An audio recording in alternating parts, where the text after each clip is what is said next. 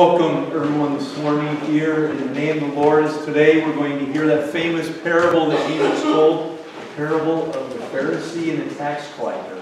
And we're going to answer the question, the righteousness that God requires. Is that something we have to go and get? Or is that something that God actually gives to us? And that's going to be the focus then of our sermon here this day. So I invite the congregation to please stand as we're going to follow the order of Matthews. And we'll begin there on page 219. O Lord, open my lips, and I will declare your praise. Make haste, O God, to deliver me. Make haste to help me, O Lord. Glory be to the Father, and to the Son, and to the Holy Spirit, as it was in the beginning, is now, and will be forever. Amen. Praise to you, O Christ. Hallelujah.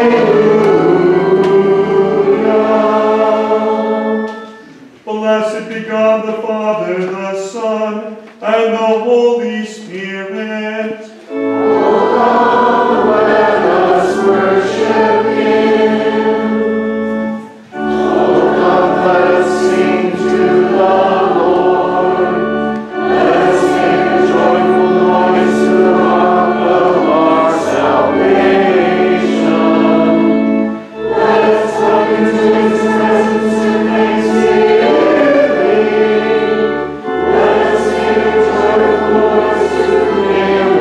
Songs of praise.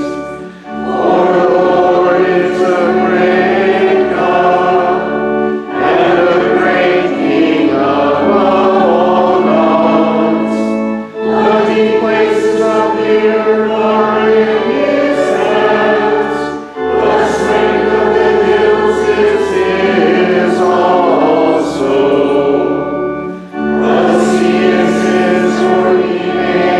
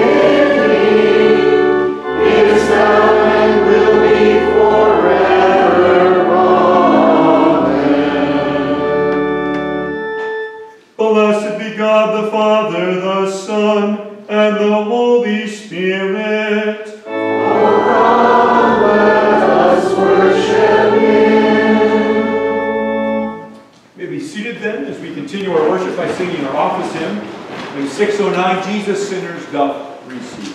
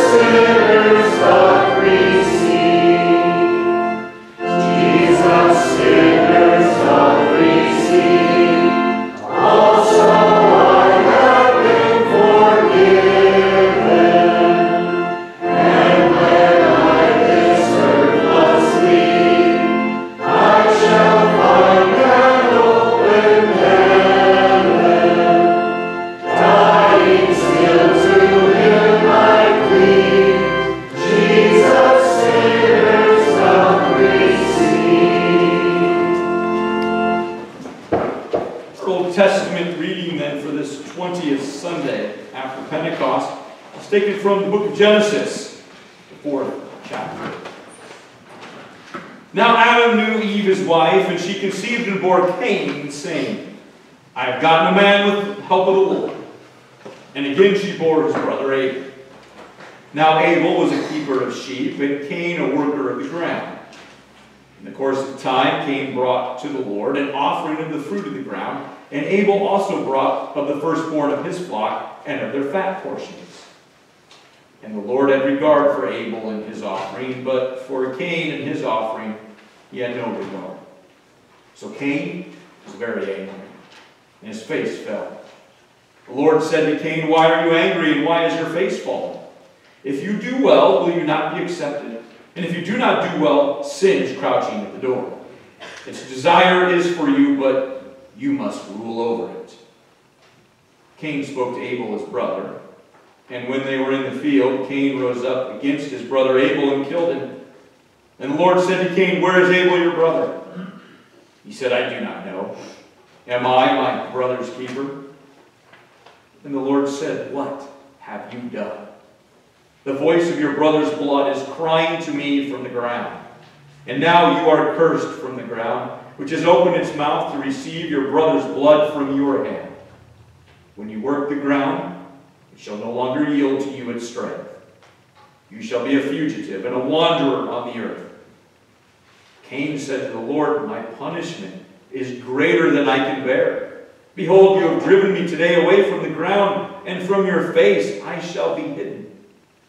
I shall be a fugitive and a wanderer on the earth, and whoever finds me will kill me. Then the Lord said to him, Not so. If anyone kills Cain, vengeance shall be taken on him sevenfold. And the Lord put a mark on Cain, lest any who found him should attack him. This is the word of the Lord.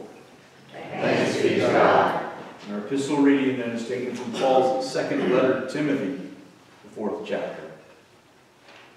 For I am already being poured out as a drink offering, and the time of my departure has come. I have fought the good fight. I have finished the race. I have kept the faith. Henceforth there is laid up for me the crown of righteousness, which the Lord, the righteous judge, will award to me on that day, and not only to me, but also to all who have loved his appearing. At my first defense, no one came to stand by me, but all deserted. May it not be charged against them. But the Lord stood by me and strengthened me, so that through me the message might be fully proclaimed, and all the Gentiles might hear it.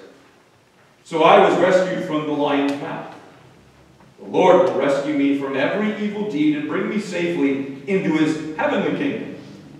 To him be the glory forever and ever. Amen. This is the word of the Lord. Thanks be to God. I'd like the congregation then to please stand for the reading of the Holy Gospel.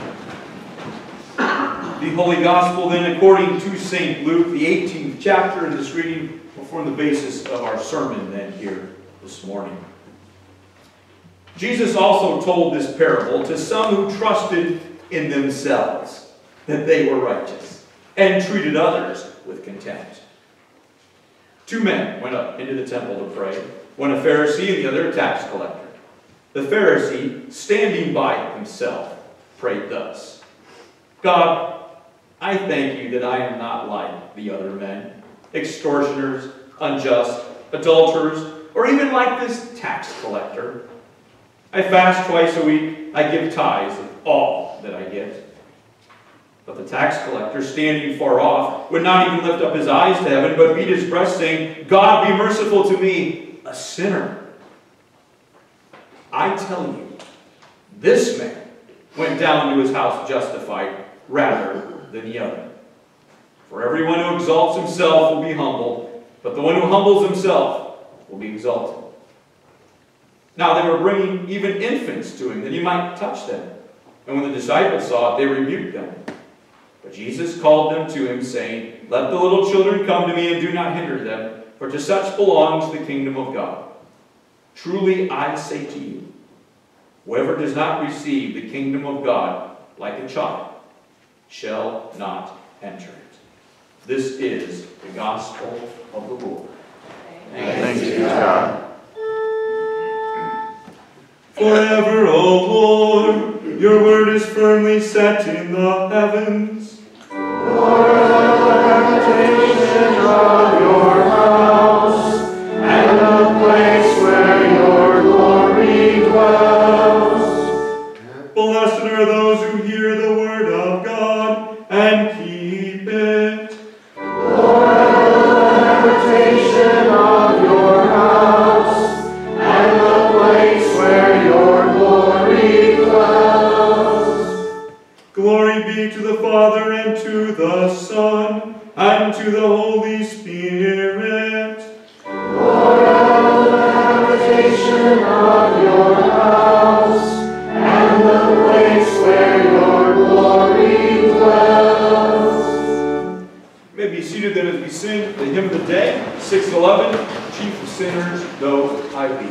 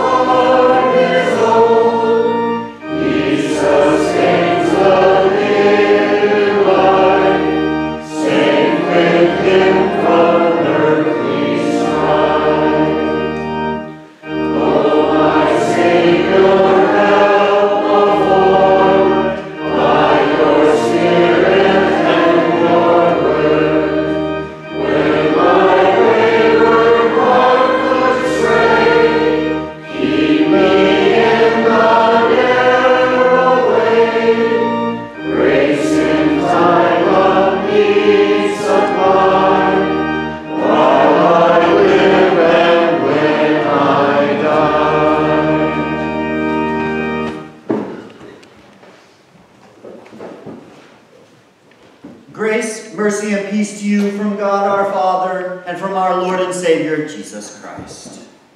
Amen. Picture this. Two men come into church one Sunday. One of these men is a pillar of the community.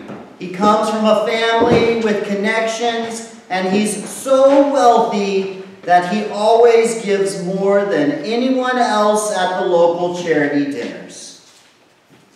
He's on almost every nonprofit board in town. Everyone looks up to him, and if you ask anyone, they'll tell you he's a genuinely good guy. He's so good, in fact, that last week he was joking with some of the other guys in the congregation as they walked out of church, and he said, "Poor, miserable sinner? Ha! I'm definitely not poor. Everyone knows that. And I've never been miserable in my entire life. And sinner, well, I'm about as good as they get." Now, on the other hand, there's another man who always comes to church, but no one really cares for him. Everyone knows he's not the type of person to associate with. Everyone is sure that he's up to no good. He's been a troublemaker all his life, just like his father before him. Oh, sure, he graduated from high school, but everyone's sure he probably doesn't even give a single cent to the church, much less to charities. He mostly comes to church and doesn't really talk to anyone. He sits off in the back. He doesn't even wait around at the end of church to shake the pastor's hands. In fact, as the first guy was joking last week, he pointed at that second guy as he drove off, and he said, "Now that guy, he's the model of a poor, miserable sinner right there." And everyone laughed, not thinking anything of it. I mean, no one even likes that guy anyways. Why does he even come to church? No one actually knows that guy. No one has taken the time to get to know him since he came back to town a few years ago. No one knows that he grew up in a terrible home and he couldn't wait to get out of here. So when he was 18, he went down there to that office and he signed up for the Marines. He did 2 tours of duty in the Middle East and 1 tour in Africa somewhere that no one talks about. And still he has issues with what he's done. He came back to town because the pastor was the only person in his life who was ever nice to him. He sees the pastor at least once a week, most of the time for private confession and absolution. He knows full well that he's a poor, miserable sinner. And he's beginning to understand that only Jesus Christ can truly understand his struggles. Only Jesus Christ can give him the forgiveness he so desperately needs. He really doesn't like to be around a lot of people because now it makes him feel uncomfortable. That's why he doesn't stick around after church. Now, understand, this is just a scenario that I've made up to help us understand today's parable. No likeness do I know of that's exactly like this, and I'm not trying to tell you don't be on any boards of nonprofits. That's not the parable here. But the Pharisees seemed to be some of the most upstanding people in their community. Not only did they keep the law of Moses, but they also made up extra laws so that they could keep those as well and prove just how righteous they themselves were. For instance, one day a year was called to be a fast. That is the great day of atonement. But the stricter Pharisees voluntarily fasted twice a week. They decided that because Monday and Thursday was probably when Moses went up Mount Sinai and came down Mount Sinai, those would be the days they fasted. The Pharisees not only tithed the normal 10% of their wage, but they even tithed every little thing, even their herbs, counting out their mint and counting out their mustard seeds. The Pharisee, when he came into the temple, he took the place of honor, of prominence. He stood up, praying aloud about himself, almost in a congratulatory manner. God, I thank you that I am not like other men, extortioners, unjust adulterers, or even that tax collector. I fast twice a week, everybody. I give tithes of all that I get. The Pharisee was one of those who trusted in himself that he was righteous and treated everyone else with contempt. Now, on the other hand, there was the tax collector. Now, I don't know if you know this, but in the ancient world, tax collectors were despised by everyone. The Jews hated them because they worked for the Romans and were known to charge more than the required taxes and pocket the extra for themselves. The Romans hated them because they were Jews and not Romans, and they were seen as a necessary nuisance. They were generally seen as dishonest, traitorous, and terrible sinners. But in our parable, it says, the tax collector, standing far off, would not even lift up his eyes to heaven, but beat his breast, saying, God, be merciful to me, a sinner. God, be merciful to me, a sinner. Here is a perfect model of one who knew himself to be a poor, miserable sinner, and that only Jesus Christ could save him from his wretched state.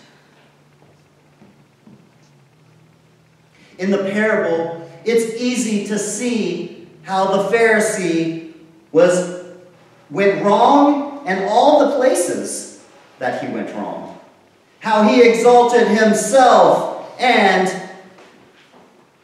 how the tax collector humbled himself before God. We look at this example and we think to ourselves, oh yes, we are just like the tax collector. I mean, we confess our sins before God in heaven. I mean, everyone here can see how we confess our sins and just how pious we really are.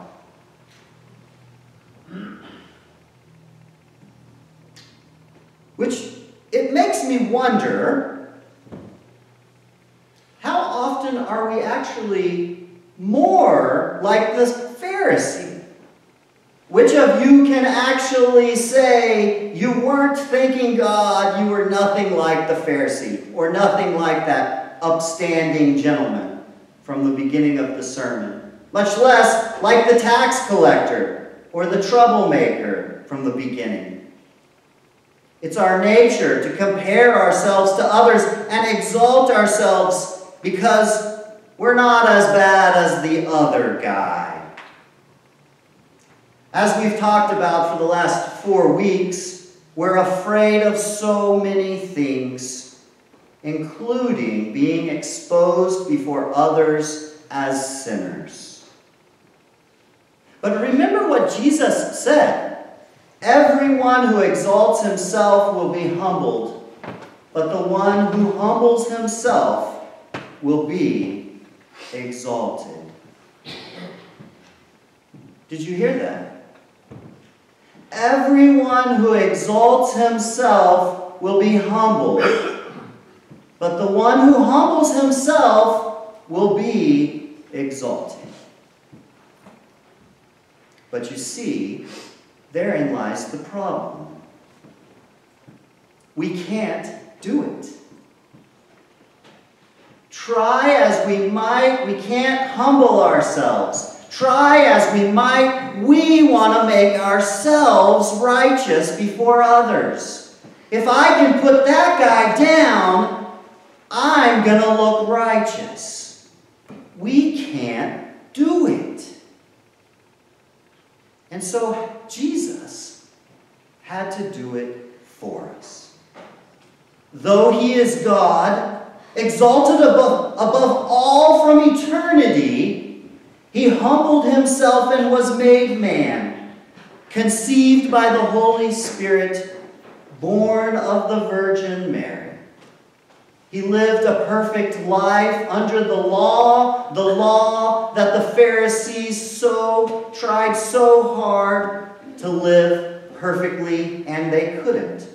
But Jesus fulfilled that law perfectly. And humbling himself even further, he took upon himself our sins.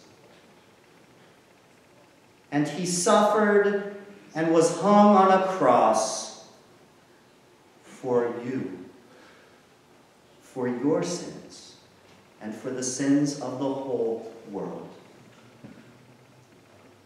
To justify us and to make us righteous before the Father, because we can't do it. And on the third day, Christ was exalted in raising from the dead.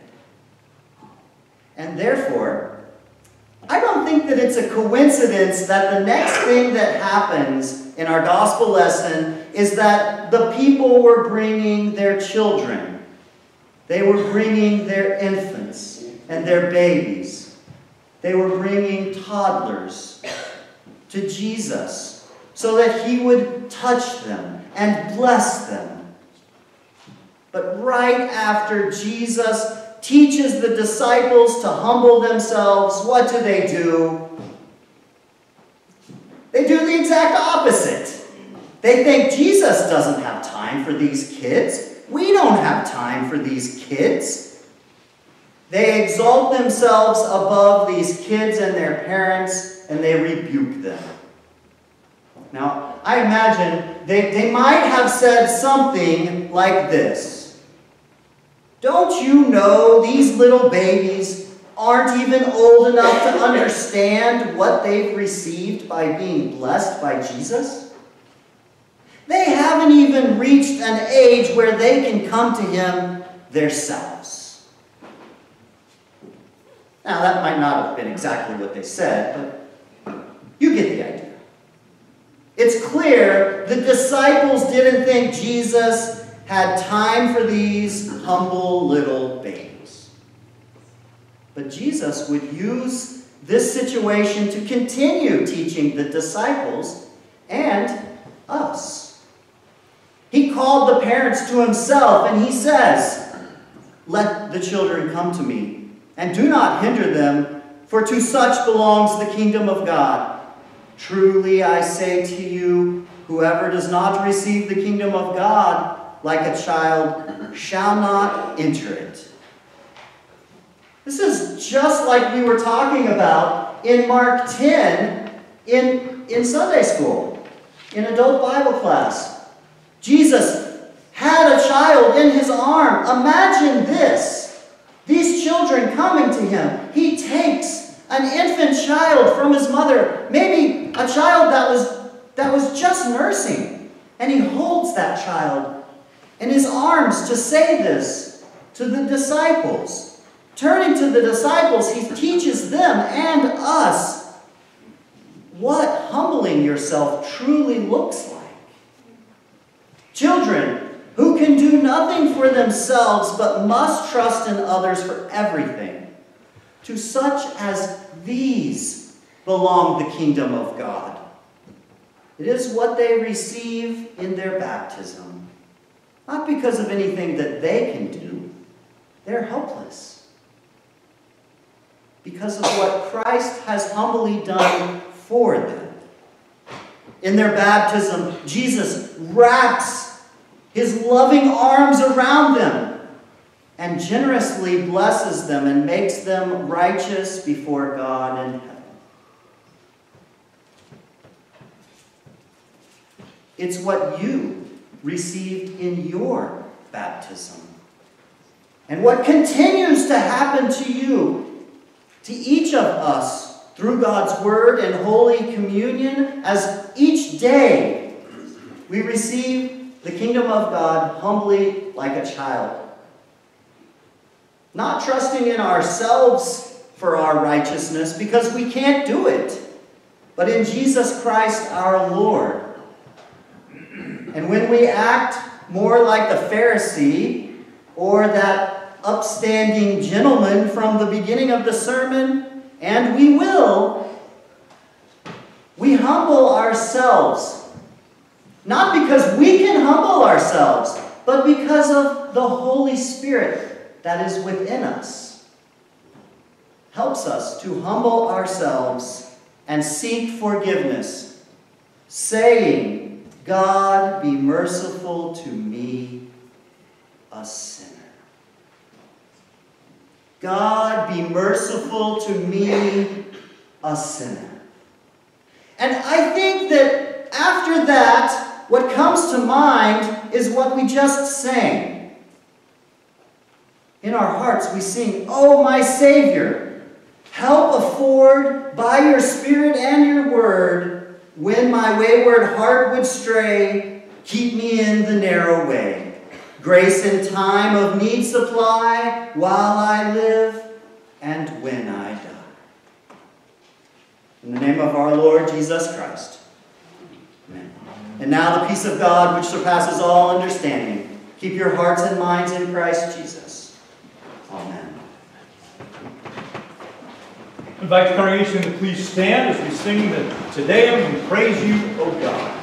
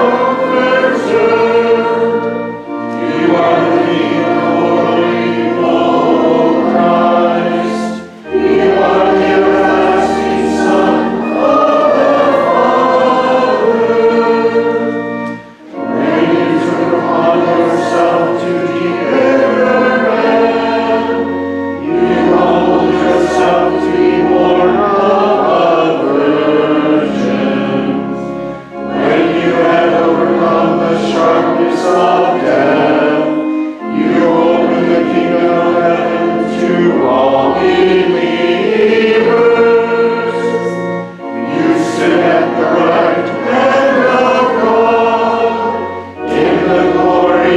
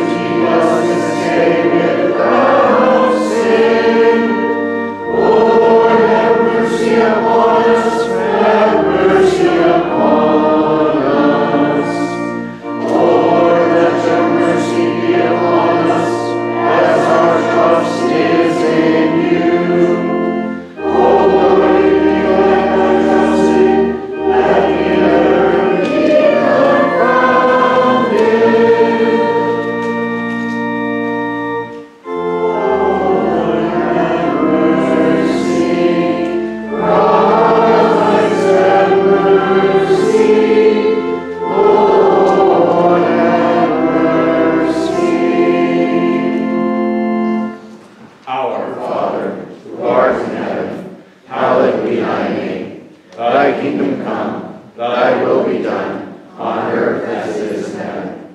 Give us this day our daily bread, and forgive us our trespasses, as we forgive those who trespass against us. And lead us not into temptation, but deliver us from evil. For thine is the kingdom, and the power, and the glory, forever and ever. Amen. The Lord be with you. And with your spirit. Let's pray. Almighty and everlasting God, you are always more ready to hear than we to pray, and always ready to give more than we either desire or deserve. Pour down on us the abundance of your mercy. Forgive us of those things of which our conscience is afraid. And give us those good things, for which we are not worthy to ask, except by the merits and mediation of Jesus Christ, your Son, our Lord, who lives and reigns with you and the Holy Spirit, one God, now and forever. Amen.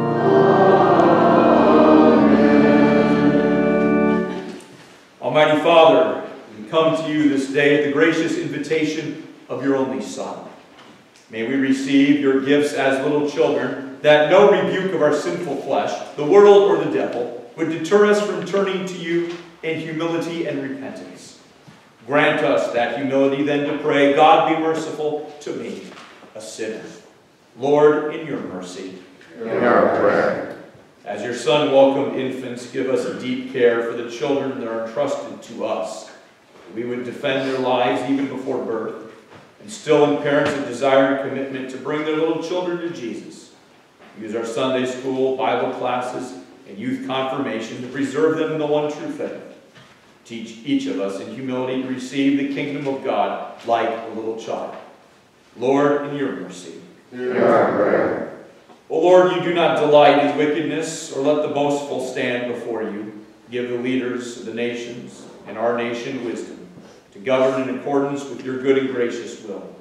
Keep them mindful of the stewardship that they hold on behalf of others, that they may fulfill their duties with diligence and with humility. Lord, in your mercy, Hear our prayer. God of mercy, we praise you that you save our souls from death and our feet from falling. Care for those who are sick, hospitalized, and recovering, those who are near death. Preserve them from despair. Give them a confident hope in the resurrection promises of our risen Lord Christ. Come to the aid of everyone in their time of need, especially this day we include in our prayers Kelly, Helen, Tim, Donnie, Betty, Celia, Roger, Marlis, Ron, Shirley, Bev, Harold, Stephanie, Ken, Marcy, Jack, Conrad, Kim, Mel, Lori, and Marlene. Be with them, O Lord, and with all in their time of need. Lord, in your mercy. Hear our prayer. O Lord, our heavenly Father, almighty and everlasting God, you have safely brought us to the beginning of this day. Defend us in the same with your mighty power, and grant that this day we fall into no sin, neither run into any kind of danger, but that all of our doings, being ordered by your governance, may be righteous in your sight. Through Jesus Christ, your Son, our Lord, who lives and reigns with you in the Holy Spirit, one God, now and forever. Amen. Let us bless the Lord. Thanks be to God.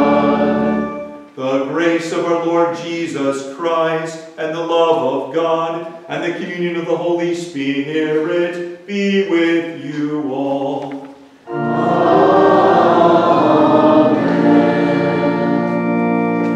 Be seated for our announcements. Welcome everyone this morning once again in the name of the Lord as we give thanks to God that the righteousness that God requires, that He demands of us, that's not something that we have to go and get. It's actually something that He actually gives to us in Jesus. When He takes away our sin and then actually gives us His righteousness. So we don't trust in our own righteousness. As Paul says, we don't have anything. We can lower the standards to try to find some. But Paul says even the good things that I do are nothing but filthy rags in the sight of God. And so the righteousness is something that God gives to us. And we're thankful for that. Because here's where we begin to realize that Christianity is not about making bad people good. It's not a movement from vice to virtue. Christianity is having the humility to understand that God came to make dead people alive. And if you're dead, you have absolutely nothing to give. Everything will be all gift that we receive by faith. Totally being dependent, like as Jesus said today, a little child. And we give thanks to God here. He's given us that humility and that gift.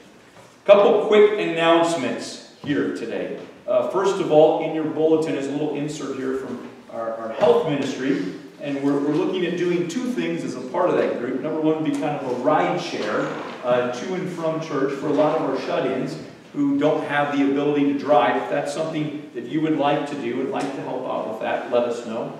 And then also just calling on them, either on the phone or sending them a card or actually calling on them in person. If that's something you'd like to do, fill that out, turn that into the office or put it in the nurse box there out in the hallway by the old vicar's office. And that's something we'll be ready here to get up and get going here in the next couple of weeks. A couple of other announcements here today. We'll be heading in a moment here into the gym for our annual harvest dinner. And then the fall voters meeting, we'll have the budget for next year, election of boards and officers, and then voting on to receive a very precious gift that's actually coming from Germany and over in Europe. If the congregation will vote to receive that gift, that's something we'll be talking about here as well today. And so we'll have a prayer before we head down here in a moment to eat, but we invite you to head down there for that. Then also a quick rundown of the scheduler this week. We've got our adult confirmation class this Wednesday, 6:30. Choir practices at 7. Philippians Bible study continues Thursday at 9 o'clock in the morning. And then our seasoned saints will be heading over to participate in the Operation Quiet Comfort this Saturday morning at 10 o'clock to pack all those stockings in the boxes for military personnel. So if that's something you'd like to do, that's this Saturday, and that's in the bulletin. Then also a reminder to schedule your time to get your picture taken for our new directory. We've got sign-up sheets out there. You can do it online. That's coming up here in a couple of weeks. And then as we get ready to close out October next week and celebrate Reformation, we'll be able to come here and have our Reformation Festival service, receive the sacrament. That also means November's coming when we start Christmas program practice here for the kids in a couple of weeks. And so we've got 10 kids now today. We had kind of an outpouring here this morning. 10 kids that are signed up and ready to go here for the children's Christmas program. So a lot more kids, though, that we have in our congregation out there, though. So, but this is something we're putting the program together the next week or two. Please let us know so that we can kind of get your child or grandchild penciled in, because as I ultimately say, this is an incredible opportunity to give a great Christmas gift to somebody, especially for our older people. They'll always say, you know, that was my Christmas present, to see the kids up there in the costumes, singing the song and everything else. It's the spiel I give to the kids every year before they march in here. You're giving people the real Christmas gift and the real meaning for the season. So if that's something you'd like your child or grandchild to participate in, let us know. The program will be the Sunday before Christmas, December 18th. So before we close here today, we'll have a word prayer so that as you leave, you can head in there and get started eating. And then that way we can kind of get things moving and then get ready here so we don't keep you all day, especially if you've got a football game that you want to go home and watch. So that we'll be able to eat here. And we thank the Board of Stewardship for that annual harvest dinner, because it's always a wonderful meal, and be able to have that again, where it was kind of postponed for a couple of years, to have that again. And then we'll get started with the voters meeting. So let us pray. Lord God, Heavenly Father, your mercies are new every morning, for great is your faithfulness. And you are that faithful God who comes to us even when we were dead in our trespasses and sins. You made us alive to God in Christ. For as Martin Luther reminds us, we are nothing but beggars. And as we sing in the liturgy saying, God be merciful to me, a sinner. But we know that we can come here and here find those riches that we all need in Christ, as he covers us up with his very own righteousness. Bless us, O Lord, that each and every day, as your children and as our congregation here, we would grow in our faith, hope, and trust in you and our love for one another. We ask your blessing in our time of food and fellowship here today in our meeting, that we would receive these gifts with a grateful and thankful heart, for all things truly come from you. as your mercy does truly endure forever. We ask your blessing upon us then in Jesus' name. In his name we pray. Amen. So have a good week here in the name of the Lord. We'll look forward to seeing you next Sunday as we celebrate the festival of the Reformation. And we'll conclude our worship today with our closing hymn, 684, Come Unto Me, Ye Weary.